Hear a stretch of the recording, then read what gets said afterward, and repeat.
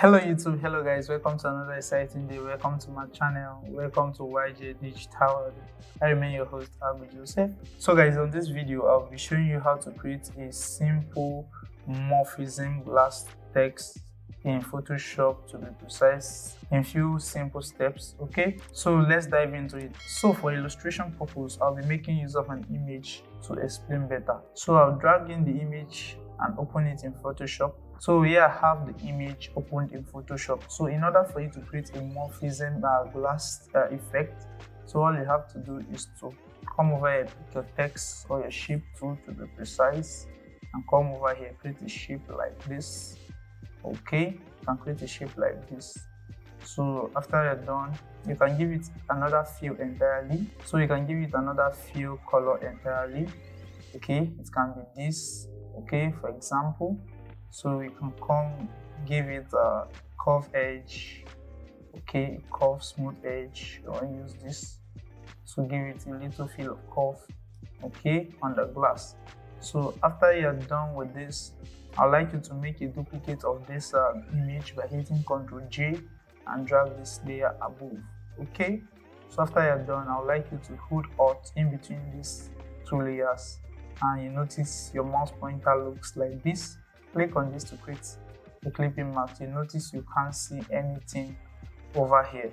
So all you have to do next is to right click and convert the image to a smart object. So I'm done converting the image to a smart object. Come to filter, blur, all the way to Gaussian blur, to be precise.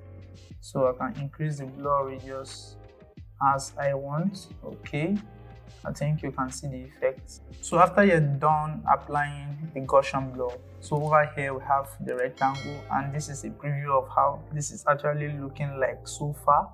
So let's continue and add more depth to this. So I'll double click on the layer style will come up.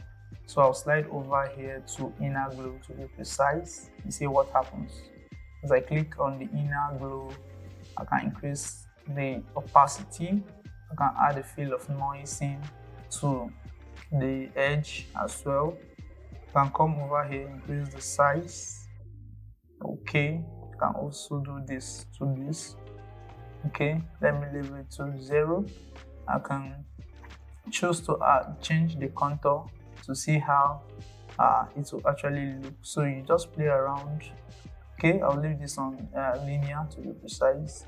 So you can scale up the opacity, control the strength. You can also increase the size of the noise or the inner glow, to be precise. I think this is okay like this, and you can click the OK button for that. So you can come over here, pick your text tool, okay, and place in your body of text.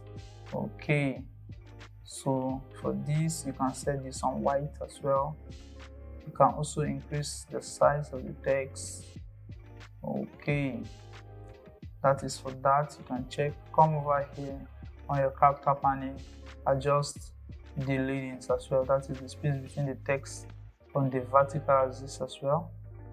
So I think this is okay like this. So you can pick it and place it into your rectangle, scale it up as well if you want to. If you want to, you check. You can even align it into the shape. Okay, so I can hold Control, come over here where I have the shape. My mouse pointer changes to this when I hold the Control button.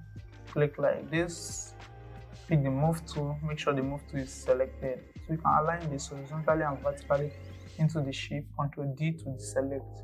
So you can see this is how this is actually looking like. Okay, so I think this is actually helpful. So if you're done, you can also reposition this. Okay, you can come over here, select this rectangle and select the text layer.